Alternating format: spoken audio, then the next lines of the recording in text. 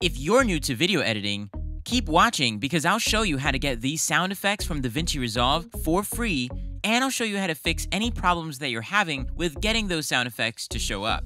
First, go to the Fairlight page, that's Shift 7, and open the Sound Library panel. There it is, a big download button. Fill out the form that opens up, agree to the terms, and click Register and Download. Open the download link and choose where to save it, and then unzip and open the disk image file. Install the Fairlight Sound Library and go through the standard installation process. Now, here's where things get a bit confusing.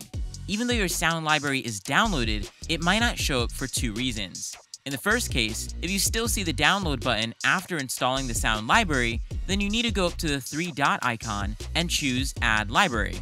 On a Mac, this database folder of sounds is saved to your Movies folder in the Fairlight Sound Library folder. Click Open and let the scan begin. You won't see anything yet because you aren't searching anything. If you type in 3 asterisk symbols in the search bar, Davinci Resolve will display all the sound effects in your library.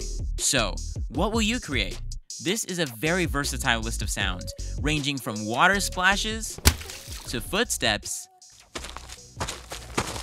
to ceramic, and even the sound of eating peanut chips. Davinci Resolve is definitely an editing program worth diving into, and I'd appreciate it if you support the channel with a like and subscribe, and comment below which sound effect you find most useful.